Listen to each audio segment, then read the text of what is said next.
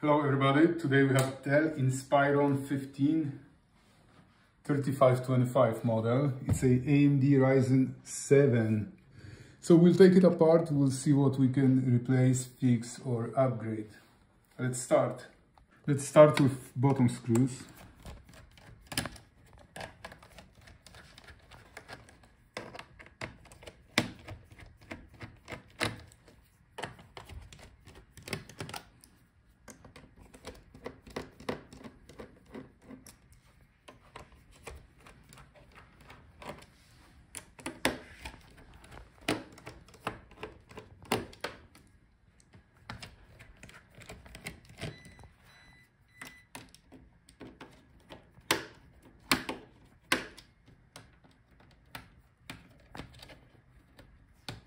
Alright.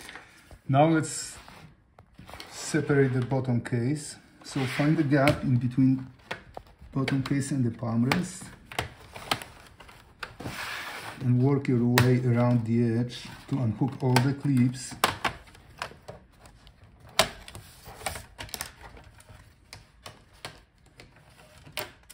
Alright. Our bottom is out. Here we have the part number.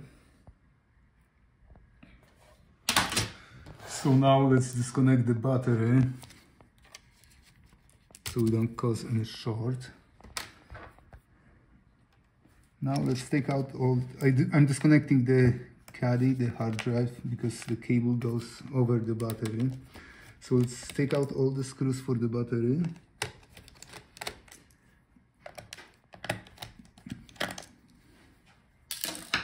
And this is how we can take it out. So if the battery doesn't hold the charge or it's swollen, you can replace it.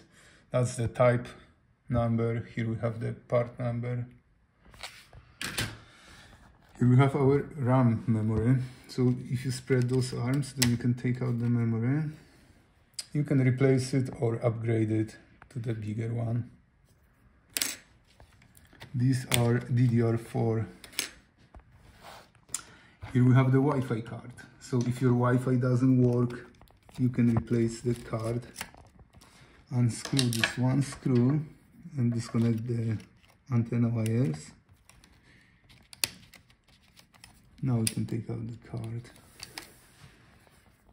Here we have part number, model number.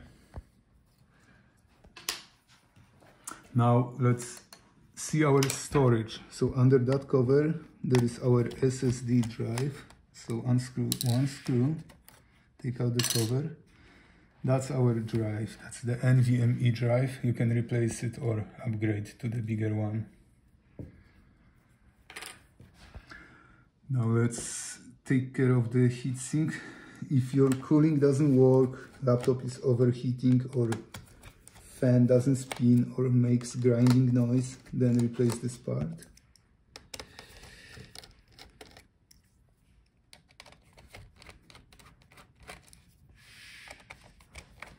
So after we take out all the screws, disconnect the fan from the motherboard.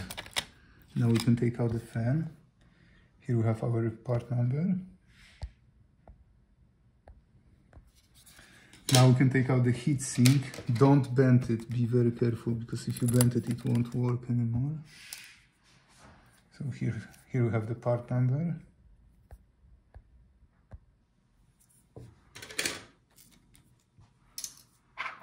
So now, let's disconnect all the cables from the motherboard and take out all the screws. We are pulling out the motherboard.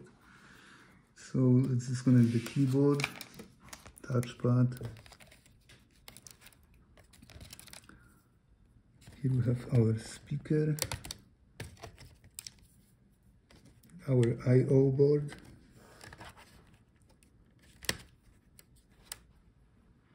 That's our video cable for the screen.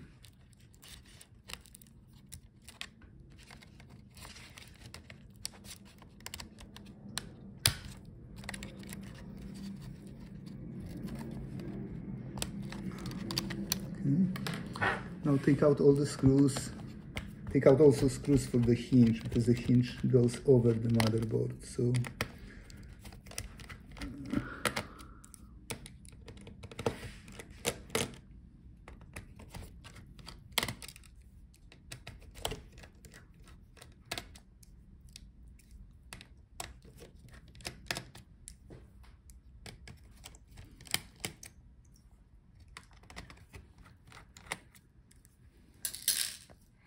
I'm gonna take out the screws for the other hinge because it covers our I/O board, which we would like to pull out.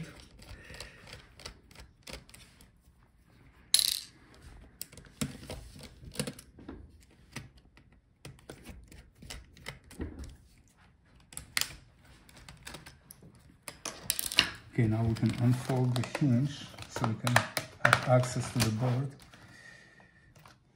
So that's our I/O board. You can replace it. If your port doesn't work, audio or the USB port, you can replace this board. That's the part number. It has also the card reader on it. Now let's take out the motherboard. So the processor is soldered on the motherboard. That's our part number. Here we have the part number as well. Now we have access to our DC power jack.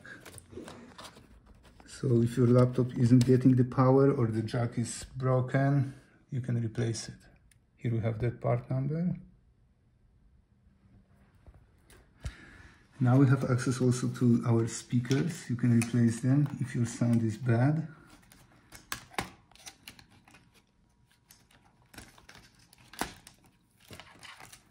So that's our speaker set. Here we have the part number.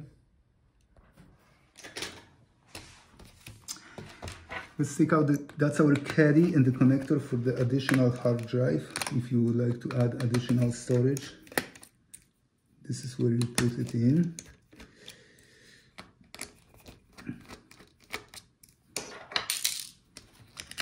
So you mount the drive inside the Caddy using these screws on the side.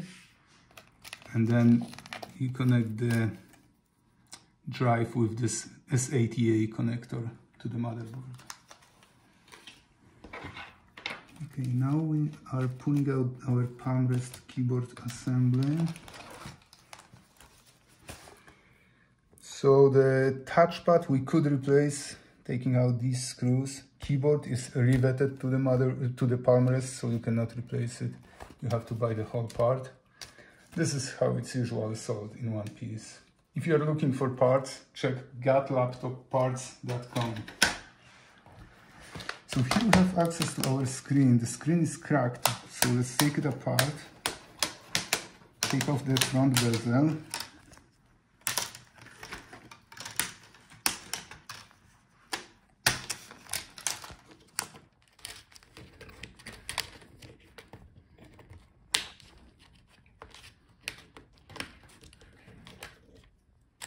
Those are our hinge covers.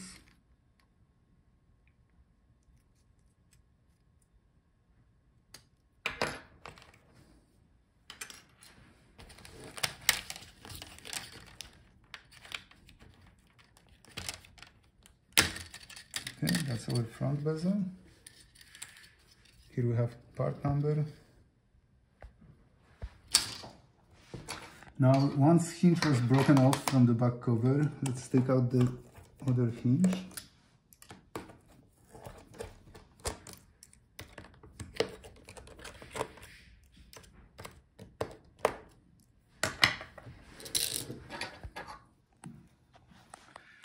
So these are our hinges. Now we can take out the LCD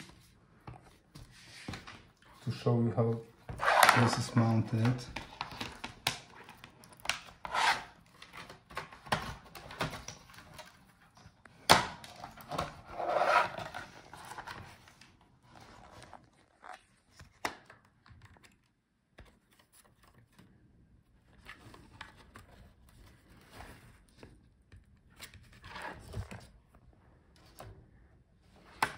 Here we have the pull tabs for the adhesive, so I don't know why the other side wasn't connected, but this one is. So let's pull out the tab.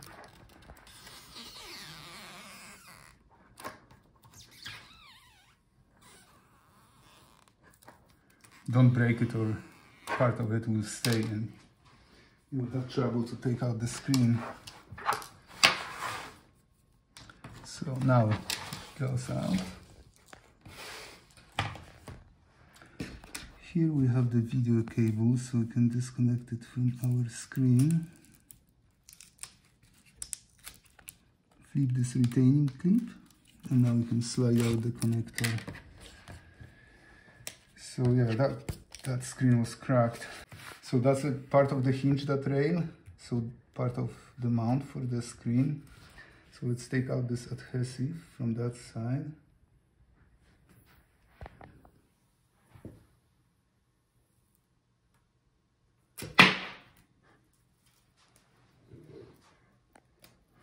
So that part should stay with the back cover.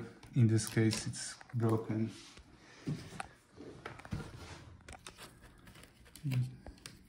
That's our screen model number. And here we can take out the video cable because we have to replace the back cover. The video cable comes with the webcam. Very fragile, so don't break it.